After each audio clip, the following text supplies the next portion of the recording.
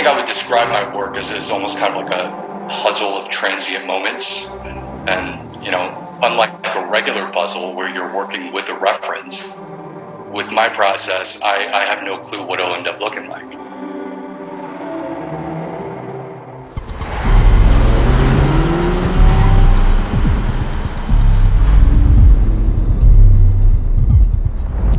And so I think whenever I have like a brush or a palette knife in my hand, it's really the only time where I can kind of shut everything off and just go and just be able to decompress.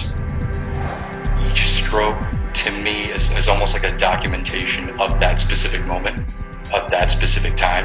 And it's something that I know I can never recreate, and it's something that I can never recapture.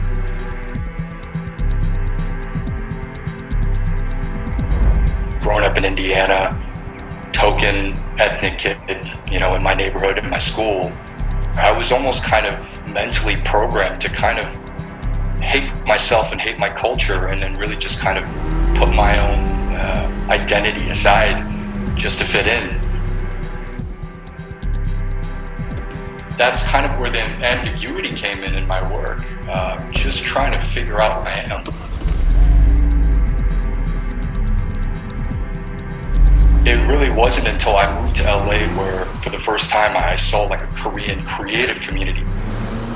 I met people in this space that were walking around with so much audacity and confidence, and it was blowing my mind. I'm like, who are these Koreans that are so confident in their own shoes? This is crazy. Like, I'm used to just trying to, you know, just not be seen.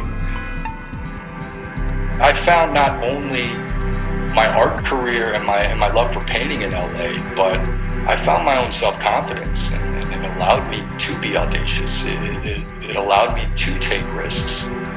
You know, it's the ability to really kind of put yourself off from any path that was designed for you and really call your own shots.